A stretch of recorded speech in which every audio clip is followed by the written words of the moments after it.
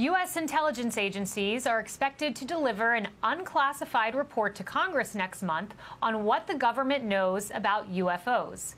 With curiosity at a fever pitch, there is new video of a possible encounter. This footage of a radar seen by sailors aboard the USS Omaha back in 2019 shows as many as 14 UFOs swarming the ship off the coast of San Diego. At least one of the objects was moving upwards of 160 miles per hour. 138 now. That one's pretty much perfectly 000 relative, right? Yeah. 263 at 3 miles, 55 knots speed.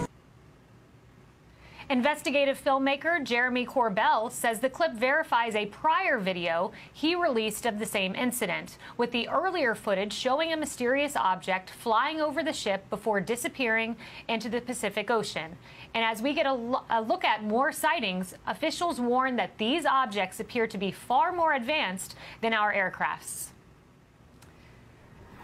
Harris, starting with you. So now we have President Obama, who says UFOs exist. You have Republican Director of National Intelligence, formerly John Ratcliffe, saying basically the same. And now we're hearing that they might be far more advanced than U.S. aircrafts. Are you concerned? Well, what I am concerned about is really what the unidentified portion really means. I mean, I think it's really cool and fun to think that, you know, things may be coming here from another world. What I would be worried about is, are our enemies doing some stuff? Because it's unidentified flying objects. It doesn't say necessarily that they came from a different planet. So we do know that we have some haters. And when you look at the FOIA requests on some of the markings of these, you know that some in the media must be aware of this, right? And the military is always working on things with our enemies. So if they are from another world, let's hope they're friendly. And if they are enemies trying to fly faster than we do, let's find out as much as we can. And if that's the case, you don't have to tell us. Keep it to yourselves, because we want to be able to fight them if we have to, those enemies on the ground, on Earth, who didn't come from another nation or another That's a great point. Yeah, it's a really great nuance there. Kennedy, you had the head of X-Files come out and say that he's delighted at this news, that UFOs have been a subject of interest of his for a long time. And meanwhile, the former creator of Men in Black came out and said, this is a little scary. So are you delighted or are you scared? I'm delighted. I think it's fantastic, because if you are able to traverse light years through space, most of which is still a complete mystery to us, between dark matter and dark energy, which makes up a majority of the universe, we don't know how those things behave. And the laws of physics, as we know them, these craft would have to violate that in order to travel from the closest star.